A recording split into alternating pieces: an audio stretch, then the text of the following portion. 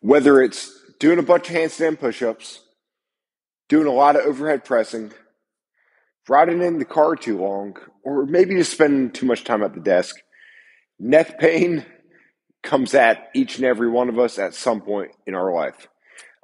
It isn't fun. Now, if you're here right now, you can probably test the neck pain kind of sucks, right? It's right up in here, comes back, connects up towards the bottom of the skull. It can run all the way down through the middle of those shoulder blades, right? You feel it as you try and look over that shoulder, maybe both ways, maybe as you're sitting up in bed, maybe as you're trying to work out, so you can't do handstand push-ups, or you're having trouble doing pull-ups, or maybe you're having trouble doing like an overhead press or a snatch because it just hurts.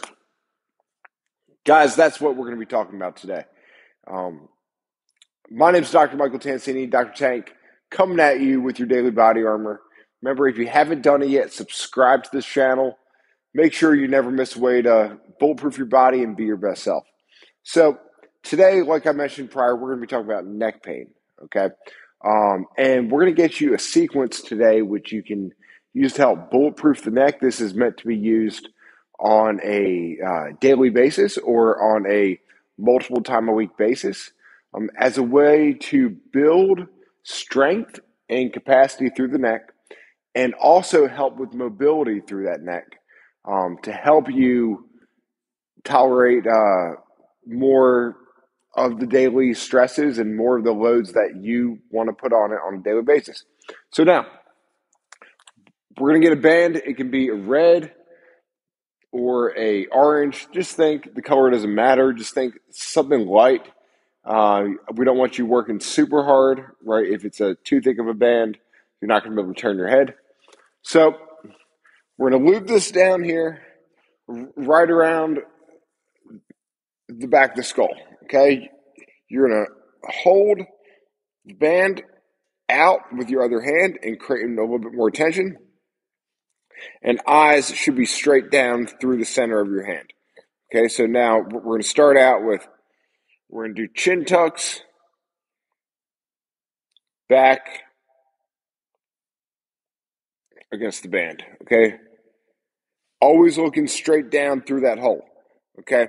Now, from there, you're going to then go rotations to the left, okay? So you're pushing against the resistance of that band, right? And then we'll go rotations to the right. Throw some rotations to the right, okay? Then you'll grab it with both hands. You'll do a chin tuck, once again looking straight down the center of the hands. And then you're going to tilt back and try and look at the ceiling. Okay, so then you'll come back, chin tuck, tilt back, try and look at the ceiling. Now with this, we're drawing a neck motion, but also moving down into that thoracic spine. Okay, so now you're going to do 15 reps in each one of those.